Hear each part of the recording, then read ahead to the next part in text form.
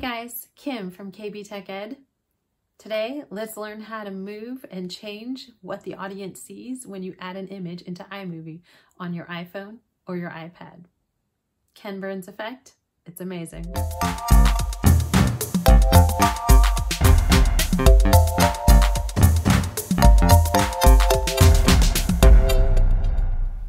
Every good storyteller knows in order to be effective with your communication, you have to guide the eye of the audience to see what you want them to see when you want them to see it.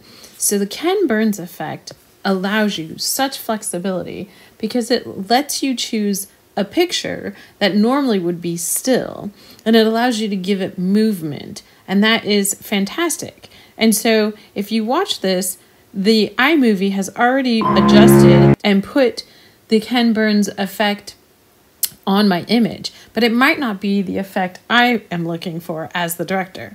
So when I look at it, I see that it goes from here to there, which is great, it's fine, but it might not be what I want to say or the image I want to give. So if I just tap on the picture, you see right here, it says pinch to start. And then if I tap the second one, it will say pinch to end.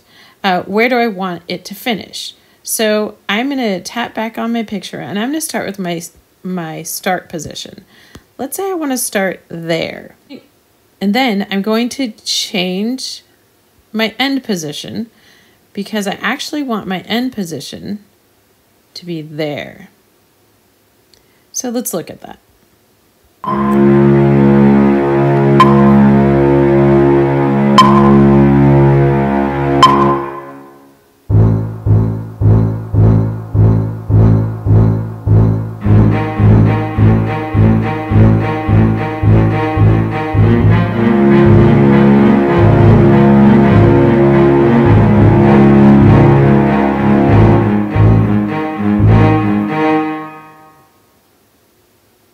Okay, that might be what I want to say, but maybe I want them to see the whole picture. So maybe my start position needed to be more like there, and my end position needs to be more here.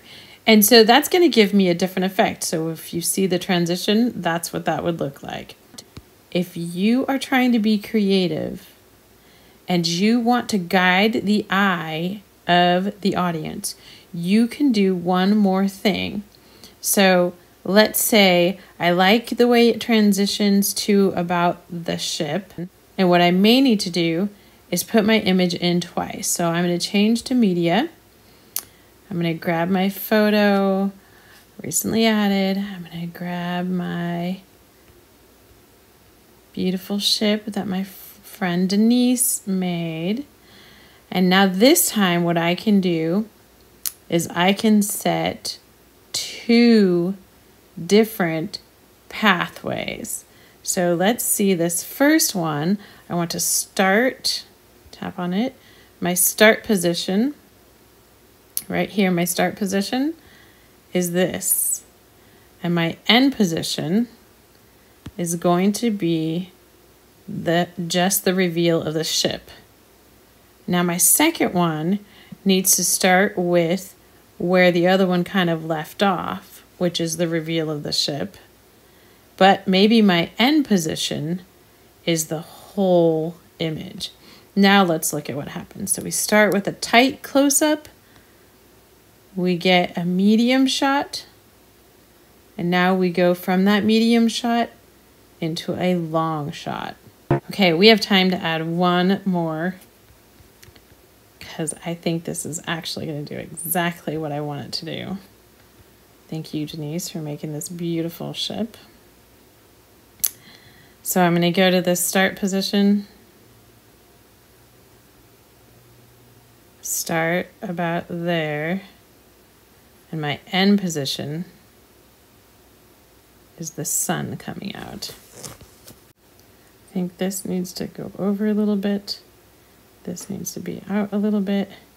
So watch the transition one more time.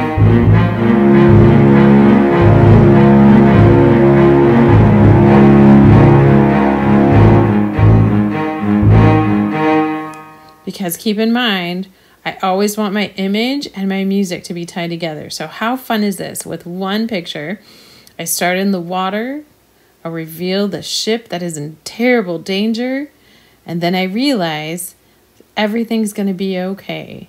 There is the sun. Awesome. Thank you, Ken Burns, for all of your incredible artistic talent.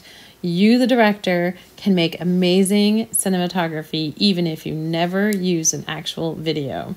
Good luck. Have some fun.